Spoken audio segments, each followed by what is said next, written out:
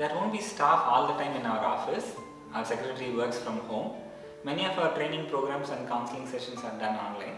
Thus, whenever there is an in-person counseling or training only, the place will be open. In the past, whenever people wanted to see the place, the secretary coordinated with the counselors having in-person counseling sessions, and the counselors have showed the place. However, most of the time, people did not come on time and they reached after the counseling session or training has started. We were not able to pick up their calls as we were in training or counseling sessions. So sometimes people came well in advance and screamed at us saying we made them wait. We do not want any such thing to happen again.